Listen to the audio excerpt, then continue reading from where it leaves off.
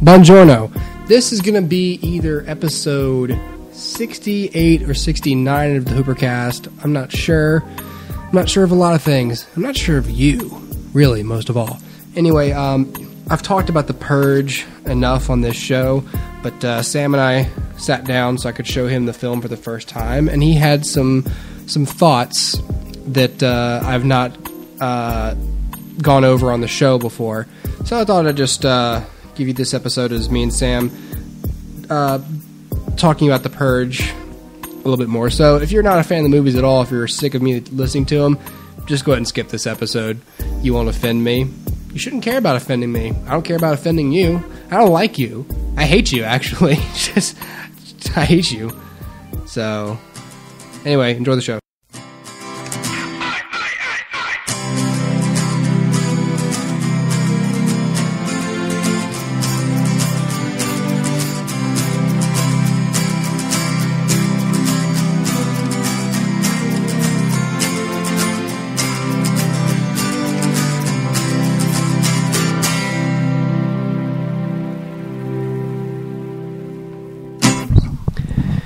Testing. Hello. Hello, how close do I need to get? Looks like I got to get pretty fucking close. Okay, Sam, so you just saw The Purge for the first time. I did. But you had some issues. I've got several issues. First of all, like we paused it a couple times and talked about, different things that were going on, but I think we both were kind of like, not sure why the kid was so affected by it. I get that he's a child and murder and everything else. Mm-hmm. But in theory, this child has grown up, the youngest child has grown up, with this happening basically his whole conscious life. Yeah. This is the norm for him. Right, whereas the parents have definitely seen what it was like pre- and post-Purge. And how I can understand that they would see that things are better post-Purge, but I feel like it would still be more of a struggle for parents to, like, for older generations to be used to the idea. Yeah. Whereas I think the kid would know better, like would know no other way, So that was, not a big problem, but at the same time, I understand adults being more able to cope with a new norm, whereas kids just altruistically are like, but why this? But it's just like, look, it's just the law. But why is it the law? It's like, okay, right. So just forget about it. And like I said, it kind of irked me, but not to a great extent. I can see it from both ways, so it's not like a huge plot hole or point for me, really. Mm-hmm. I just thought it was kind of odd. Secondly, and I'll give you credit, because as soon as it happened, I was like, they start showing the neighbors coming by and like, oh, they're having a Purge party and everything, and I was like, I don't like these neighbors. And to your credit, you didn't give anything away. But I was like, I'm not so hot on these neighbors. Yeah. And turns out I was right. They're far too jealous. For such a wealthy neighborhood, they're really upset about it. Yeah, it's like, oh, well, not everyone had the year you had. It's like, yeah, well, bitch, you still live in this neighborhood. Yeah, it's not like you had a bad year. Yeah, but what'd you make? 1.1 million this year instead of 1.2? Yeah.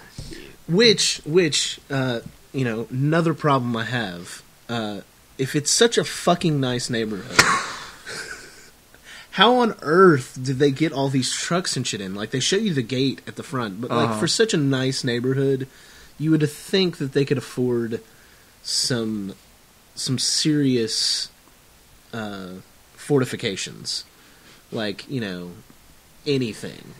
Apparently, these group of masked marauders just came in really with no hindrance. Yeah. So I don't know. I kind of have a problem there. I wanted to hit the kid as soon as he let the guy in. Oh, I told you I would have shot him. I would have just killed him. But I understand, like we talked about, more altruistic sort of sense coming from the kid. I get it. But really, how do you know that guy was not like sent to open your defenses in the first place, to make it look like someone's in trouble, and then come in and kill He just them. runs in and kills the whole family, Like, I feel like there's a couple things I noticed the second time through. Like, I never changed, like, points of view in terms of, like, who I sympathized with. But, like, I feel like the scene where they're arguing about why it's so bad that Ethan Hawke is going to tie the guy up and give him up to the Marauders. Like, but Dad, look, it's wrong. And I feel like the audience is supposed to be on, like, the wife and kids side at that point. Like, yeah, that's right, guys, this is wrong. But you and I disagree. We are totally on Ethan Hawke's side. It's just like, and for me, it's just like, look, if it's him or us, look, it's him. It's terrible luck, and I would have used it as a lesson. Like, son, this is what happens when you harbor runaways. This is what happens when you meddle in other people's purges. It endangers the family, and let this be a lesson to you.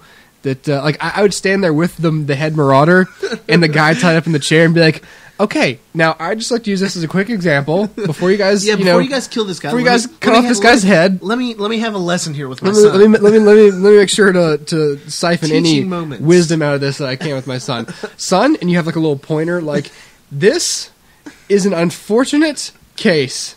And you point at him and you go, this man, you point at the marauder, this is a legal purge practitioner, and this is his business, not ours. And this is what happens when you don't mind your P's and Q's and mind your own business. All right, continue. And then they just blow him away, and you make him watch. And you just go, yeah, this. You remember this. Uppercut time you see a guy screaming for help, don't help him. It's not worth it. Which, another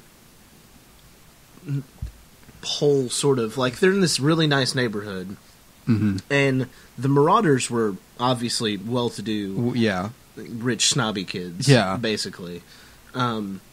So how did they chase a homeless guy all the way to this neighborhood? Like, that homeless guy has been, like... several miles, probably. Like, it's been a while. Unless it's like Mobile, where there's a really nice neighborhood next to, like, a really awful one. True. I mean, it's possible. It's just kind of the logistics. Yeah. I'd like to see a map. Yeah, because if this is Los Angeles, it's like, he ran pretty far. Yeah. What are some other things? The girl, okay? Uh-huh. The daughter? The daughter. Totally get that she's upset that her boyfriend just got shot, okay? Mm-hmm. Totally understand. But boyfriend deserved to get shot. You pull a gun on somebody on the Purge night, you best expect to be in a firefight. On Purge night or not. Well, true. But yeah, I still don't understand why she didn't just go with the mother immediately. Like, they found her, and then, like, she's trying to, like, the mom's trying to talk to the son and the daughter at the same time. That's one of those uncanny valleys where, like, if you were to ask the writers that, they'd be like, well, grief. It's like, yeah, grief, but honestly, when your adrenaline's running, the grief doesn't... But there's an intruder. That's secondary. In the house. Like, what's first is your survival instinct. Yeah. So the first thing you're thinking is, oh, we gotta get out of here. It's later when you're waiting and you're in the room and everything settles down where you finally crack and you go, oh my god, he's dead. Yeah, when it really hits you. Yeah. Did you enjoy it overall? Yes, I did. I did enjoy it. Yeah. Like, it was enjoyable. It was just frustrating. To watch. Because there's so many things that I would have done differently. Something I noticed the second time was, like, they're waiting, this is the point where the Marauders have broken in. So everyone's, like, in separate rooms, like, waiting. And so there's a lot of, like, like, up, like, right at just, like, heavy breathing and shining flashlights from where you're hiding out into the hallway. Yeah. Poor hiding. Kind of a dead giveaway. Like, I'm in here. It's like putting a laser sight on your... It's like if a sniper had a laser sight. Mm-hmm. Like, he's in that clump of leaves. Yeah, I followed the laser sight. Yeah. That's where he is. It's just like... Look, if you really want to... Like, honestly, I know you want to be able to see from all corners. Like, when you hide, I get it. But honestly, the best hiding place is where you can't see them, they can't see you. You just have to find a hiding place and hope they don't find you. Yeah. Period. I agree. Now, like I said, I sort of called the neighbors being evil. I just got that sense from them. Yeah. But I don't know. It just, oh God, it irked me so much that, okay, like, they came in, they kill all the marauders. Oh, they look like good guys. But I never felt like that was the case. Like, maybe, like, other viewers probably would. Yeah. Like, just the way it's going. But I never, like, as soon as like, they they're came saved, in, you know. Yeah, as soon as I saw them come in, I was like, this is just going to get worse for bad. everybody. Yeah. And then I just cannot fathom these people were going to murder you and your children in your own home after your husband has already been killed by marauders. And you finally have the upper hand. Black guy that you have saved, homeless guy that you have saved, that you were going to sacrifice and change your mind on, had to change a heart. Yeah. You know, good for you. Doesn't abandon you. But this is what... Like, you talked your husband into doing that, basically, instead of just giving up the guy, and you got your husband killed. Yeah. Okay, like, that's where we are. Yes. And now he comes in, shoots somebody, takes another one hostage, saves you. Gives you the option. What do you want to do? Yeah, what do you want to do? I want to fucking kill them. I want to shoot them all. Here are your options. Kill all your neighbors or move. Like, those are your options. Like, you can't stay in that neighborhood now. Like, what are they thinking? Like, I would rather get new neighbors. I would rather get new neighbors. Yeah, I just kill them all and have a bunch of nice people move in. Yeah. Like, hey, we're totally grateful to live in this awesome neighborhood. Apparently a bunch of... Like, I would act like just moved in, too. I'd be like, apparently a bunch of people got murdered here during the Purge. I have no idea, but... they got killed by other people. Definitely not because they're jealous of us. I mean, not that... You know, now, of course, the breadwinner's dead, so we got to figure something out. Yeah, they're going to have to move anyway. Yeah, exactly. So maybe that was her idea, but... That's what you do. You kill them, and then there's, 2 hours left in the Purge? Go into all their houses, take all their jewelry and valuables, and sell them, and then you don't have to work at all.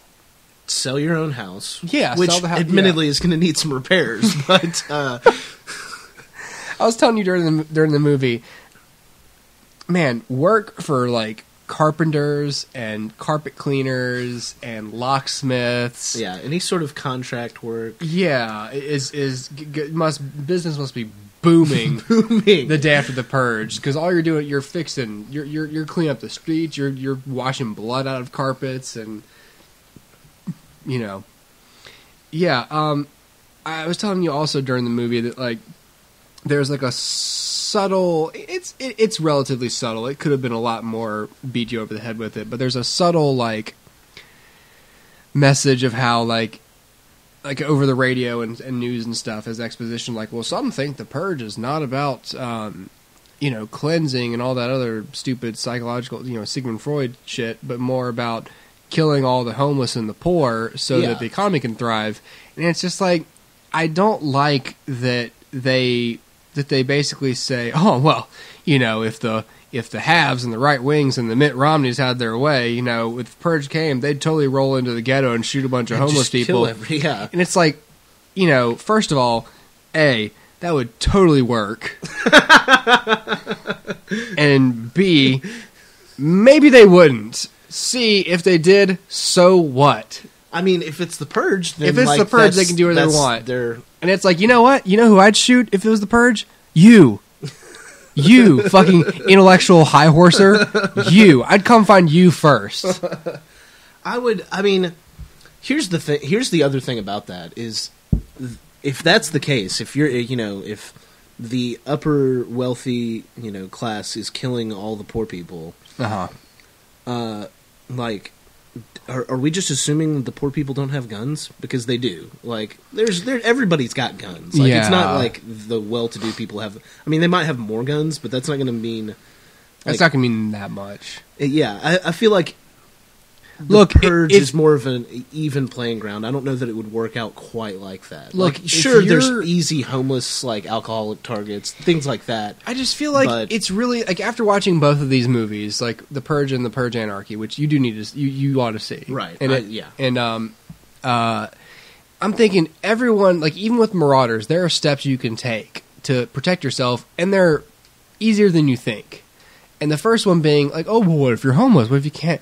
All you have to do is go to the nearest woods and, like, lay down in the leaves and don't move for 12 hours. Yeah, just hide. Perfect the art of just piss on yourself. Just jump in a dumpster. Yeah. Like, I don't care what you have to do. Yeah, like, just bring, like, some I don't know, but, like, and in the second movie, they show different kinds of people. Like, some people have, like, dogs to hunt, so, okay. They'll have to run at that point. But, right. I mean, if I was homeless, the first thing, if it was Purge night, I'd go in the woods 2 days earlier, so no one even knew where I was. Yeah. No one could even follow me. Yeah. Yeah, and, with some food, some dry goods, and I would have prepared better. I wouldn't have been on the streets for a year and then be like, oh God, I have an hour to hide. Yeah. You should have hidden like a week ago. I would have hidden in someone's trunk for a month. Hide in those dumpsters, they're everywhere. I mean, yeah, I agree. And that's another thing with the whole, like, oh, we've killed out, like, all the unemployed poor people sort of thing. It's like... And by the way, at the very beginning of the movie, they say unemployment's at 1%. Yeah. That's a net positive right there. But here's another problem with that premise. If you just allow one day out of the year people to kill people, that's not how it's going to work. People don't just normally. Okay, and that's another problem that I had with, like, people don't just be like, oh yeah, I'm just going to kill whoever. You have a problem you with have like a grudge. Would You're going this to kill premise someone. Actually work? Like, yeah. Would it actually work to channel violence into a 12-hour period? Like, would people adhere to that, or would it condition them?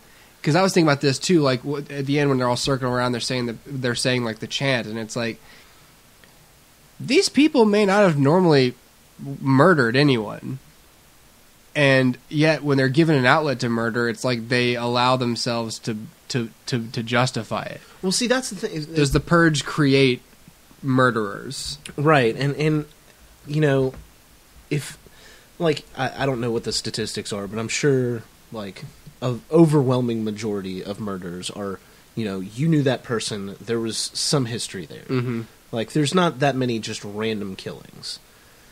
So, if that's the case, like, why, you let the Purge go, why do you think that people are just going to all of a sudden start wiping out, like, the low man on the totem pole? They're going to kill each other. They're going to kill who they know, who's pissed them off, like the boss that fired them, the girl that cheated on them, like things like that.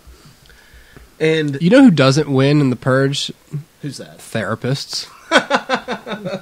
Yeah, because there are more therapists. Yeah, everybody's just like, no, I feel better about it now. Yeah, it's cool. I'm going to go Purge. It's like, oh, we just want to talk about your feelings? Not really. No, I'm good. You're quite expensive. I shot that guy in the face, and I feel great. Yeah, I killed the mailman finally, and it's all good. He was sleeping with my wife too. I had to wait a whole year to kill her, but she's gone too. And see, that's like you said, like, they're at the inn doing the circle prayer thing, which is all sorts of creepy anyway. Like, apparently, America is like this cult on Purge night. Yeah, but it's like it goes along, the same lines as, like, you're not living in that neighborhood anymore. Like, everybody just automatically becomes a sociopath ready to kill people on the Purge. Like, that's what I don't understand. Like, everybody, no, like, they were all like, oh yeah, we're gonna have a little party and, like, lock down and all this other stuff. And I get locking down. That's basically what I would do. That's probably all I would do. Yeah. But they're just like, oh, well, we saw the opportunity, so we had to kill you. Like, really? It's like, and because if you saw the metaphor, yeah. Like, if it's a little metaphor, like, we hate you, we're envious, and your house is so nice. First of all, we're all mature adults. Is that really going to eat away at you that much? Do you really look out the window and go, the Sandins are so rich and so nice, I love their house, it's a fraction better than ours? Yeah. And they got an addition and we didn't. I can't think of anything else other than I hate them. Like, just go have a drink and shut up. Like, this is just go be an alcoholic and keep to yourself. Like, so it's a little metaphor for the whole concept of the Purge, which is, so we were locking down, but then we saw an opportunity to kill someone we hate, so we took it. So it's like, all right, but otherwise you would never have dreamed of murdering the Sandins. Oh, God, no, we can't. So then the question becomes, like, philosophically, does the Purge has short-term benefits for the economy, right? You know, in general, but what does it do to people? And that's kind of the point of the movie. Here's the only way you could justify this as a nationwide government-sanctioned event would be the net positive effect on the economy, right? You know, and quality of life for every citizen. Therefore, so does does the short term, does the horror of all of this, you know, is that outweighed by all the benefits of thinning the herd? Well, and see, another thing, as you were talking, I was thinking about it, and you said, you know, therapists lose out on this, but like, you've got 12 hours once a year. There are some people brooding about it for 364 days, you know, like, so maybe therapists are doing all right. I don't know. Like, I think, like, it takes an awful lot of self-control to not kill for a whole year if you're, like, inclined to kill. Yeah, I mean, I don't think. It said crime was all the way down, like, really low, too. Crime was like an all-time low. So I just don't. It said crime was, like, virtually non-existent. I think if you were driven to kill, you just couldn't hold out for a year. Depending on the situation, obviously. But it's kind of like saving your money. Like, you save your money all year so that once a year you can go to Disney World. Yeah. Some people can do it. Most people don't have that kind of self-control. So do you buy that most people could save all their rage and all their crime urges for a certain day? No, I don't. Like, people like you and me could. Right, we're not going to, you know, but, like, what would I do on Purge night? I don't know what I'd do. I wouldn't kill anybody. I might, like, steal a TV or something. Yeah, I could loot. I'd go to a store. Yeah, I'd loot. I would just loot. But the problem with that is you're out there now. Yeah, someone want to kill shot. You. Right. So, I'd small-time looting, you know, maybe at the very beginning of the Purge. So, it's an interesting philosophical discussion. And as I said the first time we reviewed this on the podcast, I want people. What's good about the sequel is that it's written and directed by the same guy, and they're already churning franchises out like Paranormal Activity, which is low budget, right, high yield, but they're shit. These movies actually have something to say and an interesting concept. Which to me, which is my favorite. My favorite concept in movies is when they do a slight adjustment on reality. Like, everything else is as you know it, but one thing is different. What's the one thing, and how would that make life different? Well, the one thing here is the Purge, is the annual Purge. Right. But cars don't fly, you know, like robots. There's no, like, butler robots. There's just the one thing. Now, how would that affect? And that's why they're so good. It's because everything else is as you see it, as you remember it. But the one thing is different. And I like the world that these movies have built. And I want to keep seeing. And it's the kind of franchise where you can see this event from different people's points of view. Right, exactly. And it will tell you something different about human nature and, you know, morality. And along the Paranormal Activity lines, like, I enjoyed the first couple of those movies. Yeah. But this movie, you know, these movies aren't just about, you know, shock value or scaring you. Like, there is some sort of discussion to be had about just the ideas behind it and the way people would handle that situation. Yeah. Well, all right then. Cheers. Cheers.